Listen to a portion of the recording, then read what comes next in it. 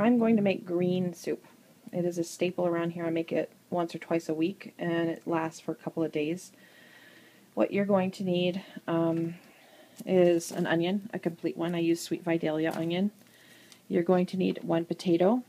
You're going to need some kind of stock. I'm using this. It does have 1 carb in it, and let's see, I believe it's, yeah, 1 fat. But when you calculate it out, it's still going to be the same points because it's over such a large portion. So I have my parsley here.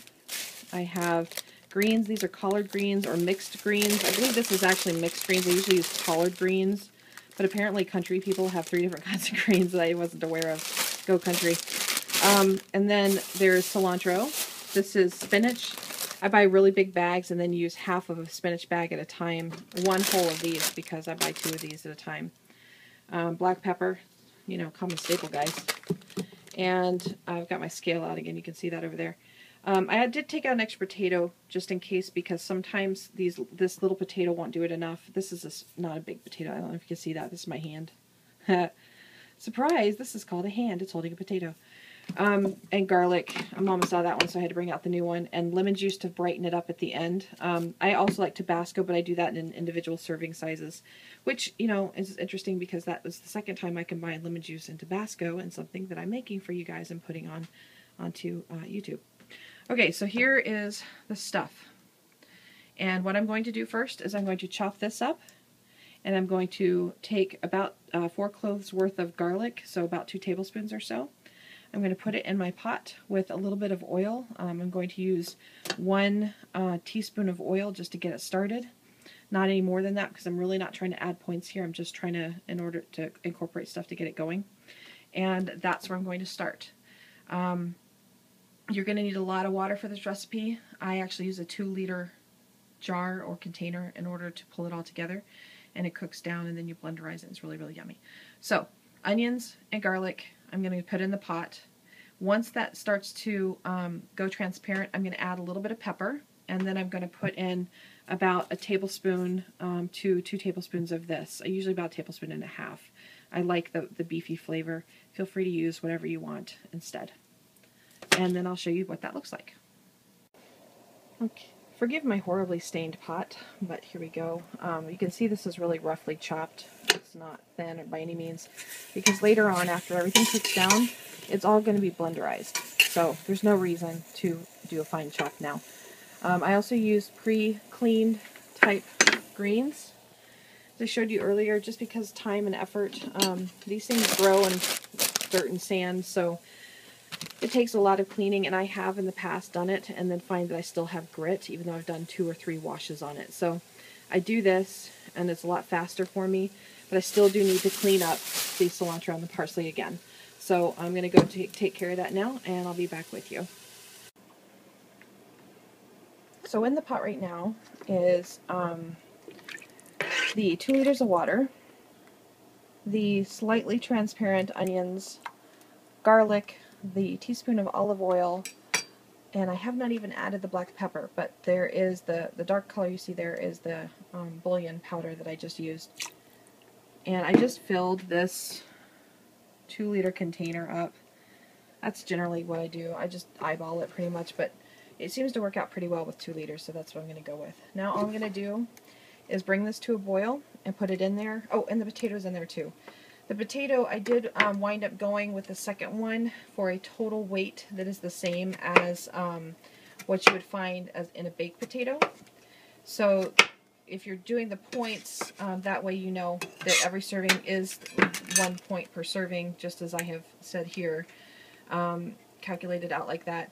The potato is only just to starch it up and bind it a little bit. Now I want the water to come to a boil and soften those potatoes, and then I'm going to put in the other greens. This is why you need a big pot. I haven't even put the cilantro in. It is still being rinsed. I'm letting the sand settle out. And you've got the parsley in here, the spinach under there, and the greens. I've already emptied the bags and put them in. So I will have to push this down. There's the pepper on top too. So I'll push this down and add the cilantro. But I'm using a really big pot here, big soup pot. And what I'll do is sort of mix in the leaves with everything else. Then I'll put a lid on it and turn it down to medium and let it cook itself out for about half an hour. After that, I'm going to throw it in the blender. I'm going to blenderize every part of it. That's why the stems are in there, because it's still good fiber. It still has good flavor. And you're not going to get a stem sticking between your teeth or anything like that. So this is actually going to work out really well. I hope that you can hear okay. I am talking louder this time. I know that there was a comment about that in one of the previous videos, and I was trying to keep quiet for my daughter. But, you know, truth be told, I do talk quietly, so I will try to speak up for you guys. Look at that. See, this is what I mean. This is going to cook way down. And now I got to go get the cilantro and put it in here. Mix things up. Put the lid on, and then I'll be back to check on it in about half an hour. Here it is, guys. Okay, this is the green soup. I am turning off the heat. I'm just going to let it cool down before I put it in my blender. Yum. Now, when you blenderize it, it may not look terribly appetizing, but it's very good, and my kids and I like it. In fact, I mentioned before, I make it once or twice a week, and I use it all the time, especially when I'm hungry. But if you figure that half a cup is standard serving for 1 serving of vegetables or fruit a day, and it takes on average about 2 cups to fill a coffee mug, then you've got 4 servings right there.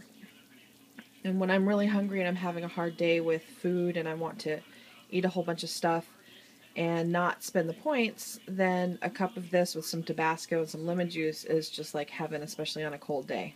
It tastes really good. It tastes kind of meaty because of the broth that I used, and I just really like these flavors all together.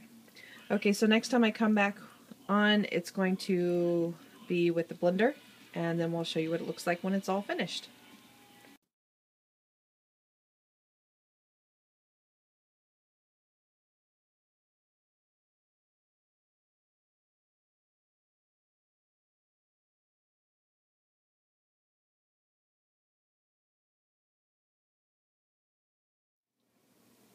Here it is, guys. This is what it looks like when it's finished. Just going to squeeze some lemon in there. That may look like a lot to you, but I do love my lemon. And this is a very full pot, so all you need to do is just keep it warm. And I'm about to scoop some out anyway, so. But see all of that? When you juice a fruit, you miss the fiber. But when you make green soup, you get all the fiber, and it's all easily digested and goes straight to use. So, this is a great way to get your vitamins, great way to get your vegetable count. Also, it's just awesome for getting off extra water weight, so long as you don't use a whole lot of high sodium broth in there. Sorry, just shook the camera. But this is really, really, really good. And I like mine with Tabasco, so I'll put that in my cup when I serve it up. Doesn't that look delicious? Plus I got a great mug. So you can no longer pretend that he wasn't an idiot. And then there's my hot sauce right on top. And I'll just stir that in and pretty much drink that all day long. It's really, really good.